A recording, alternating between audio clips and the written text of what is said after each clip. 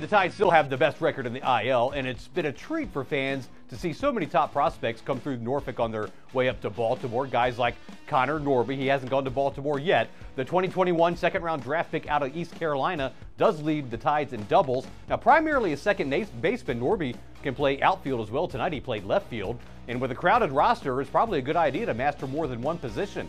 Here's Norby on what it's like to be part of an organization like Baltimore, which is clearly on the rise. Grateful for it every day. I mean, I couldn't have been put in a better situation, and that was my whole thought process going into the draft. It wasn't about money to me. It was about being put in an org where I felt like I could grow and move quick as long as I was performing, and I'm thankful for this opportunity every single day. I'll be extremely grateful forever to these guys.